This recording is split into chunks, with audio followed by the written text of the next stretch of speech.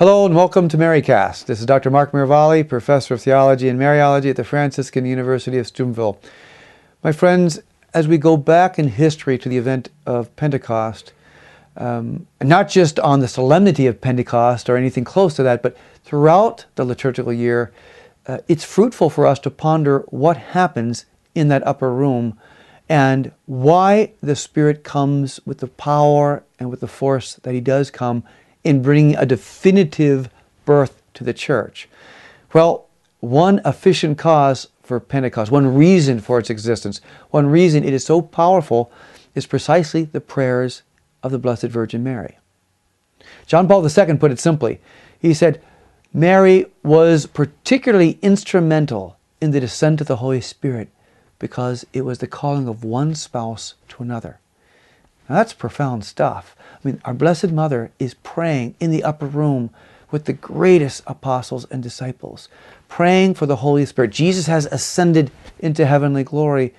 The Mother prays because she knows, A, that the disciples need the Holy Spirit, and B, that the disciples around her have important things to do, and they're going to need that powerful Spirit to guide them in bringing forth the evangelization of the church. Well, my friends, I believe in a similar situation right now. I believe that we are on the brink of a new Pentecost. I believe, as Pope Benedict called us to pray when he visited the United States, we're to pray, we're to petition for a new Pentecost. And we should not be discouraged by the darkness of today, the darkness in families, marriages breaking, children losing faith, abortions, natural disasters in unprecedented degrees, world conflict, the peacelessness throughout the world, the peacelessness in hearts. No, that's a reality, but it doesn't take away our hope for a new Pentecost. John the 23rd at the Second Vatican Council called for a new descent of the Spirit, a new Pentecost for the church. And we have every reason to believe that with these vicars of Christ, with these holy popes, we are to expect a true descent of the Holy Spirit. But it's not going to happen without Mary. It's a replay, in a real sense, of what takes place in the early church, but now the Mother calls down the Holy Spirit in a powerful way.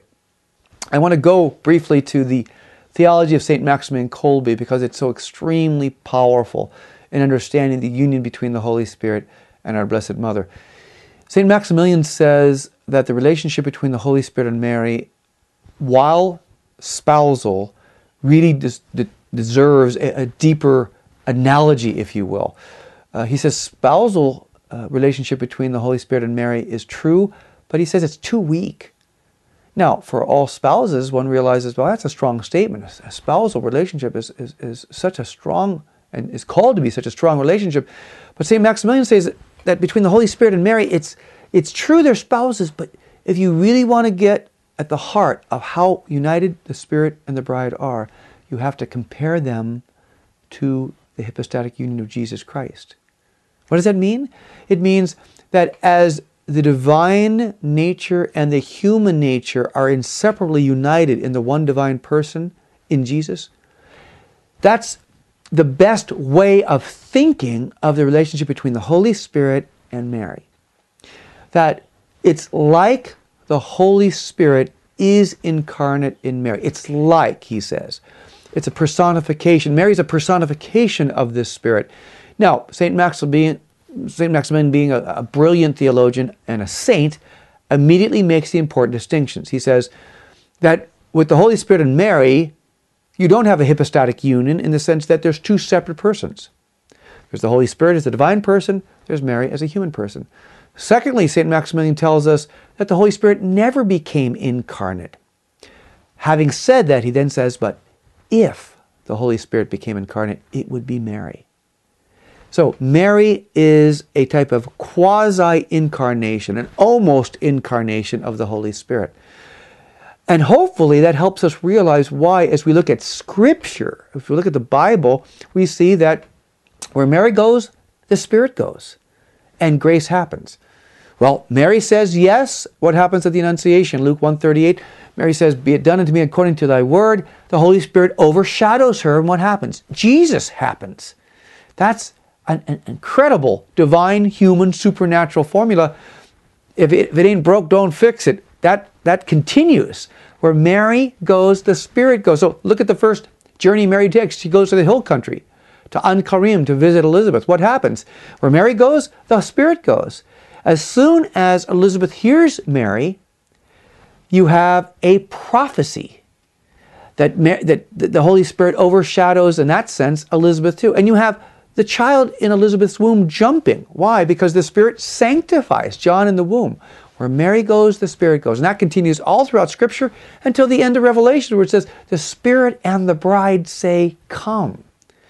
So St. Maximilian is inspired when he says that we should think of the Holy Spirit and Mary so united that it's like the hypostatic union, like the divine and human natures in the one divine person of Jesus. Now let's take the brilliance of Maximilian, of St. Maximilian, and bring it to our situation now. Well, now we need a new Pentecost. How are we going to get a new Pentecost? We're going to get a new Pentecost by doing proper tribute to the mother, by proclaiming the truth about the mother, by giving the mother a dogmatic crown. Conceive it this way, if you're a visual person.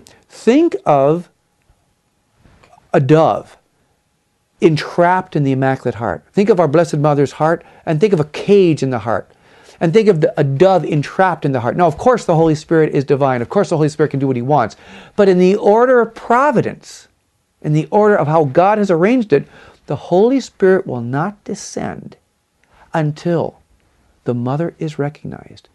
So in other words, when the mother is recognized in the proclamation of the dogma, when she's solemnly pronounced as the spiritual mother of all peoples, then and only then the Holy Spirit will be freed to mediate through her in bringing the graces of redemption and a new redemption to humanity, to bring the graces of a new Pentecost to humanity.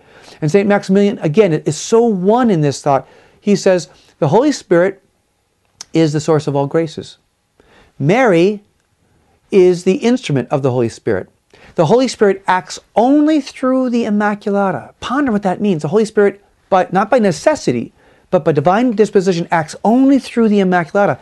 So, she is the mediatrix of each and every grace of the Holy Spirit. That means when you get the dogma, and my friends, it's not if, it's when. So keep it in your prayers and your sacrifices. When a Holy Father makes a proclamation of the dogma, we should be praying it's this Holy Father. When that takes place, when the mother is acknowledged, the Holy Spirit, the cage will be opened. The Holy Spirit, the dove will fly out of the Immaculate Heart of Mary, and historic graces will come upon a church and a world in need of these graces by the day. So, pray for a new Pentecost. Pray for a new descent of the Holy Spirit. Pray for the proclamation of the dogma that will allow the Spirit to pass through the mediatrix of all graces and sanctify the church and the world. And pray for our Holy Father that He will see this as the ultimate remedy for the unjust attack on Him as well. We need a new Pentecost. Heaven is waiting. Our Blessed Mother is the mediatrix of each and every gift of the Holy Spirit.